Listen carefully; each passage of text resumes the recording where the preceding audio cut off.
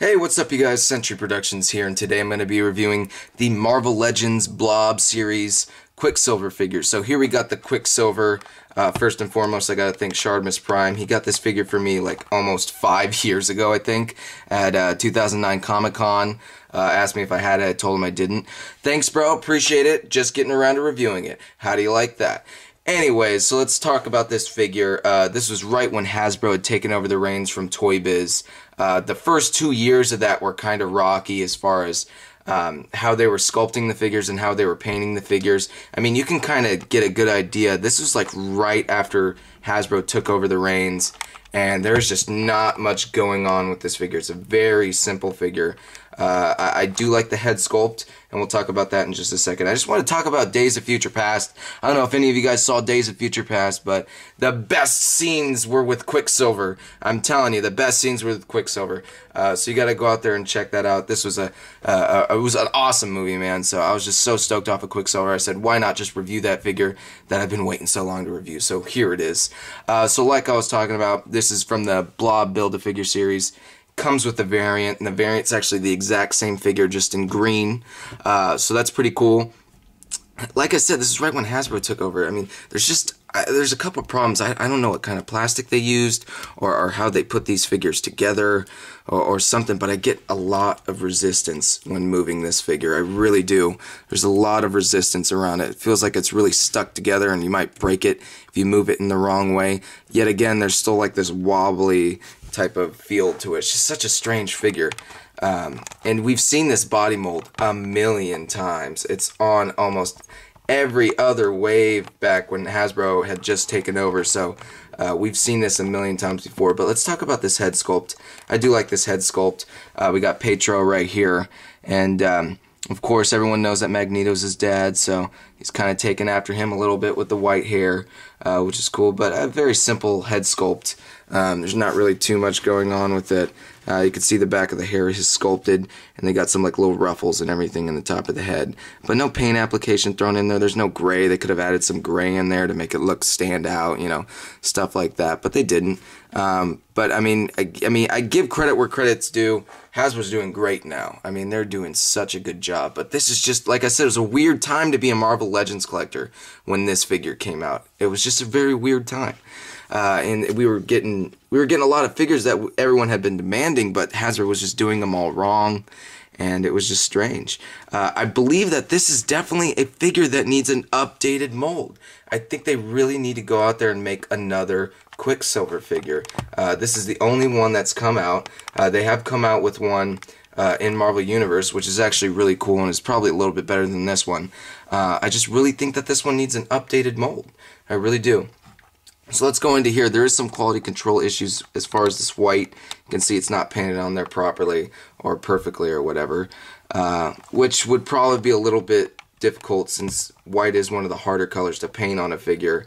And you also got to be careful with the white paint because it just collects dust and it collects grime and filth and a bunch of stuff. I have a Kingpin figure that is just totally destroyed because it has the white suit, because I mean, I must have picked it up right after I ate a rack of ribs or something, because the whole thing is just covered in filth. So you got to be really careful when you got these figures with these like white gloves and everything. You just got to be super careful because you don't want to like dirty them up, and it's really hard to get them back into pristine condition. But you can also tell a couple, I mean, there's just a couple things I noticed about this right off the bat. So it looks like, here, let's zoom out a little bit. So it looks like we've got this just standard white, but the inside of the articulation is like this yellowish white, which you can really notice, which is kind of strange. And then we go into the crotch region, and this plastic right here is a different color blue than this blue that follows the rest of the figure. So I don't know if that has to do with it being out of the package for too long, because I know a lot of Stormtrooper figures tend to get, you know, that yellowish white on their on the figure after a long time of being out of package.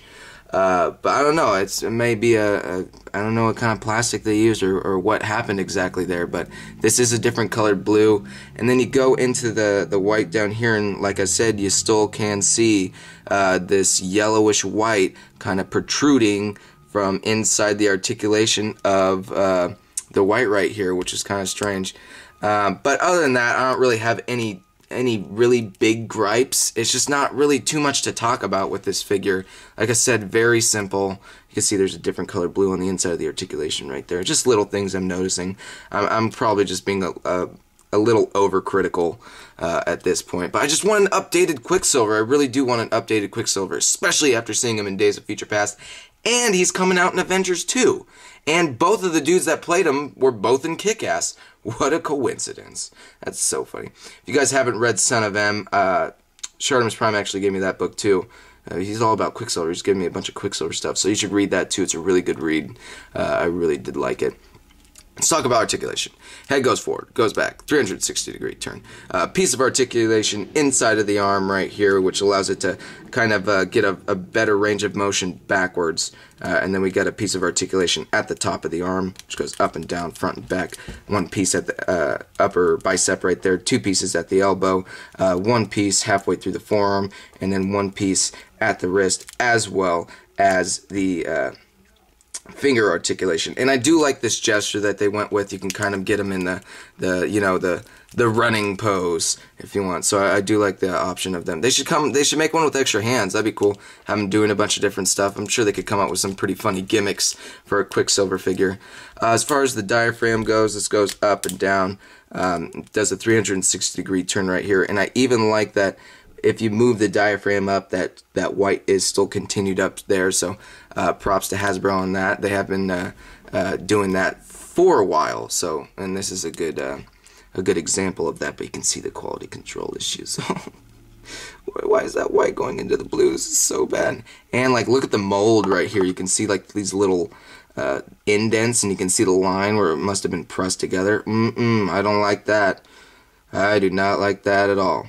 But you go, like I said, the waist has a piece of articulation right there. Ball joints at the top of the leg, piece of articulation right there. Double jointed knees. Go into the feet halfway through the bottom of the leg. Got a piece of articulation. Then of course we do have the ankle pivot. So Hasbro has been doing the ankle pivot. They just weren't consistent at giving every character the ankle pivot like they should have been. But I'm glad this figure did get it. And then you can see there's some tread on the bottom of the feet, which are a little dirty, but it also has toe articulation. And there's like a couple little sculpting marks on there, it looks like. So overall, like I said, it's not a bad figure. It's just not a great figure. I mean, it's a good attempt at a great figure. Add some more paint in there, clean up the figure a little bit, and I think you got a really solid Quicksilver. But for right now, I think it's a decent Quicksilver. I would say if you have the money, you can shell out for it. I'm not exactly sure how much it is online, but hopefully they come out with an updated mold. Like I said, an updated version of this would be really, really cool. Alright guys, this is Century Productions, and I will catch you guys later. Peace.